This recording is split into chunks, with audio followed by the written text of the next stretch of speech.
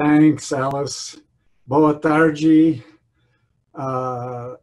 Life can seem, and animal behavior can seem, oh, no sound. But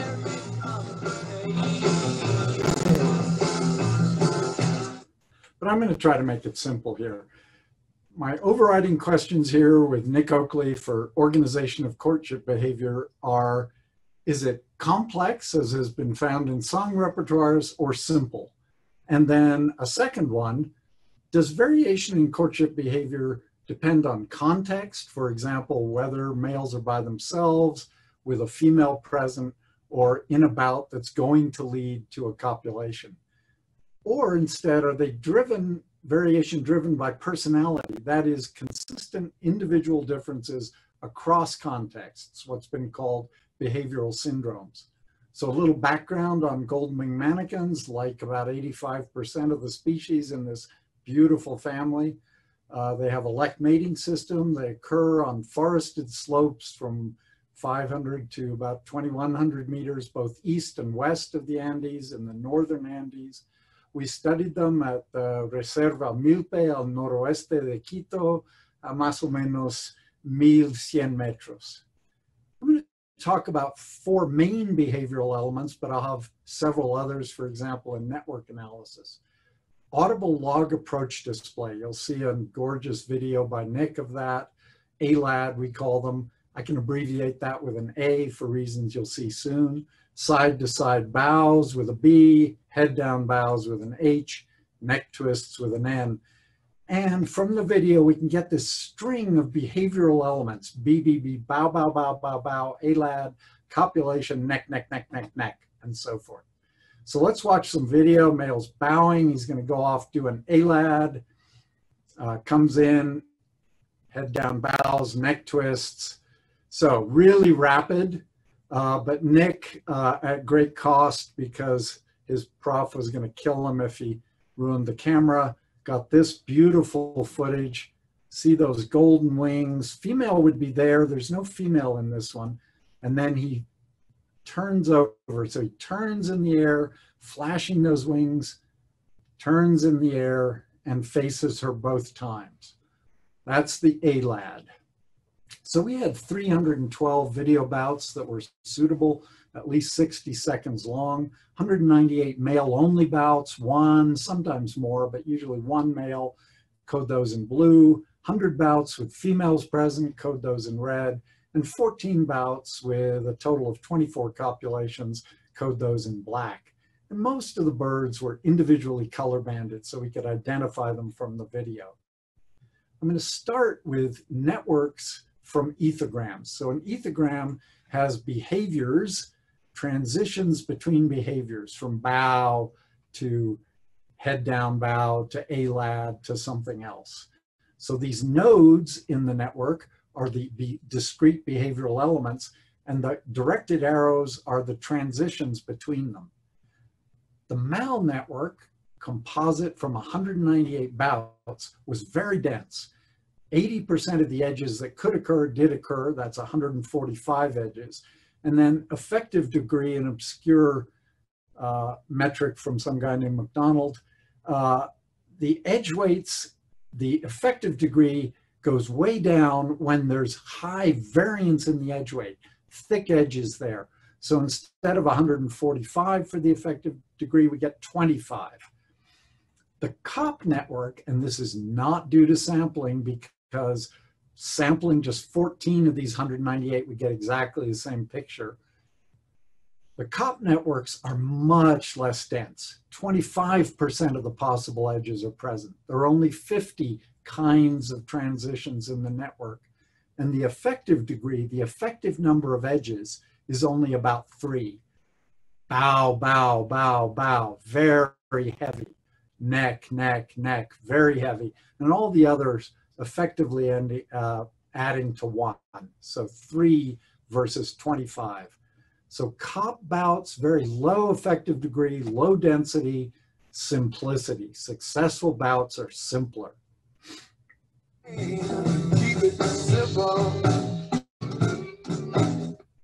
And again, not because of sample size, because resampling these, we get the same story. And that's true for all these analyses. I want to go through entropy pretty quickly. High entropy means high surprise, diversity of elements, considerable randomness. Low entropy, very predictable, repetitive, ordered. Male bouts, the blue, high entropy, sometimes almost up to the theoretical maximum. Cop bouts, very low entropy, ordered, repetitive, repeated elements. And that's in contrast to what we find in song repertoires, for example, in mockingbirds, where high entropy is linked to reproductive success. Here, low entropy is linked to success, and the male cop displays are quite simple. I want to introduce another measure, compressibility. It's really important in internet transmission of data of any sort, images, text, sound, the bad music you're hearing in this talk. Huffman encoding, I can't talk about, but I'd love to tell you about it. A really elegant thing by a master's student at MIT years ago. Liv and Zempel added another piece, sliding windows that would detect repeated motifs. And we think this gives it a bit of an edge over entropy. Cop bouts, very compressible because of repeated elements and repeated motifs. Mal bouts, the blue line, not very compressible because they're diverse, random, sort of slightly disorderly. So high compressibility, repeated motifs and elements for successful displays, they're simple. Jarrow string distance from the record linkage literature. Conventions many times the size of our AOC, very important. How do we link records from disparate sources? Jarrow was trying to get census data organized. Ronald M. Smith, Ronald Matthews Smith, Ronald Smith, Ron Smith. If the Jarrow distance is small, that's because two strings, here my strings of little behavioral elements, are quite similar. That's a small distance. When they're very different, we get a large Jarrow distance. Now, if personality were more important than context dependence, then we'd expect that within male, Jarrow distances would be small. His bouts would be similar regardless of what kind they were, small Jarrow distances, whereas between male distances would be large. So this is what we might expect. Within males, thank you, Elsie, mal and cop bouts should be low Jarrow distances, whereas between males, both mal and cop bouts should have large Jarrow distances. The alternative is if context is more important than personality, then within context, differences should be small, between context, differences should be large. And what we see is exactly that. Large differences in Jarrow distances between context and small differences within contexts. And most interesting of all to me is that a male's own cop bouts are more similar to those of other males than they are to his own cop bouts. So simple, consistent pattern for cop, regardless of male or female identity. This goes across 14 females. A cop bout is a cop bout is a cop bout across all these females.